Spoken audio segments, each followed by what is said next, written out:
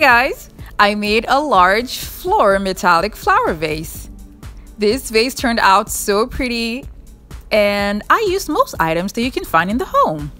I'm super excited to share with you guys how I made this. Now let's go ahead and get started. I got a large bowl from the Dollar Tree. And then I'm going to be taking out the middle part that's at the back using a soldering iron. When you're doing this, please be very careful, and if you're not comfortable doing this, please ask for help. When I was done, I kept that aside, and then I laid my hand on a fruit basket that I got from Walmart. This is what it looks like. And now I'm going to be adding the bowl to the top using an E6000 glue. A full list of all the items used for this project will be in the description box below. I was so glad that the bowl fits with the fruit basket because that way it flows together. When I was done, I left it overnight to dry. This is an old protein shake container that I have that I'm going to be using because the top fits perfectly with the shape that I cut out.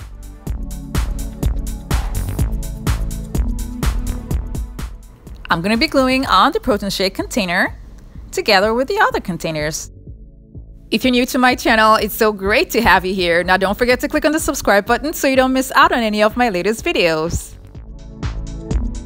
This procedure can be done all together at the same time, so it can dry at the same time. The next day I spray painted it silver and the bottom looks kind of small. So I took a waste bin to see if it's gonna fit, and it looks better considering the size and the weight of the fruit basket. So I glued it on and I spray painted it silver and kept it aside. I used pieces that I cut out from a Dollar Tree tray that I used for an old project, and I will leave the link for that project in the description box below. I'm going to be using these pieces, like I said, they were leftovers from a previous project. And I'm using this to cover up the connection between both containers. You can definitely use something else to cover up this area here, but then I decided to just go with the tray. This is the pattern that I'm going to be making around the connecting area, and this is what it looks like. You can stop right here, but then I just decided to bling it out more. So I took a compass, and then I'm going to be drawing a circle, not a full circle. I just need something to guide me to make sure that I have accurate straight curves because I want to make a design on the vase.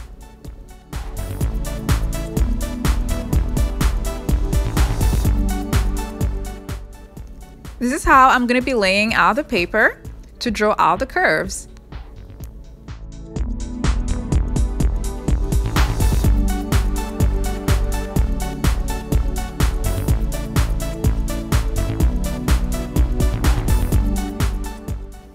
This is the pattern that's coming out, and you can use whichever pattern that you like. You just got to be creative at this point.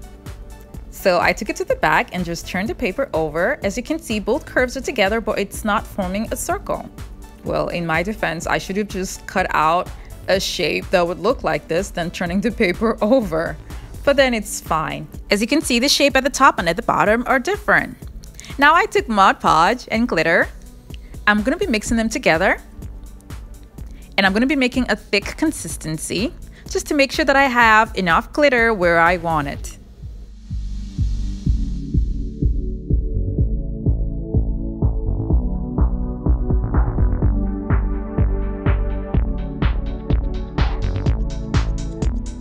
I did this all around the pattern that I made, and this is what it looks like. I don't have a lot of glitter going on, and that's what I wanted, but you can definitely have a second coat if you like.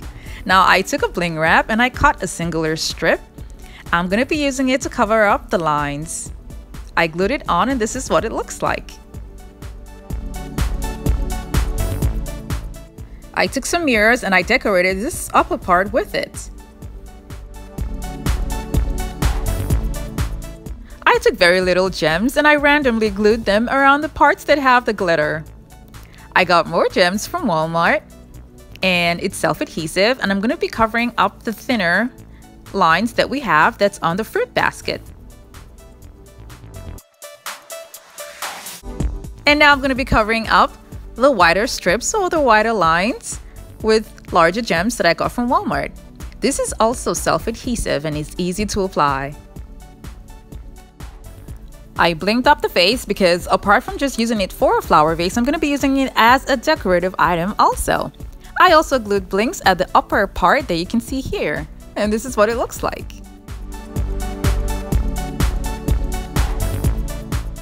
I am so happy with the way this turned out because I not only have a glam flower vase, I also have a glam decorative item that I can place anywhere in the home. Let me know in the comment section below what you think about using kitchen items to make a vase. And remember to like and share. Thank you so much for watching. I have other videos linked in the description box below. Do check them out and don't forget to click on the subscribe button.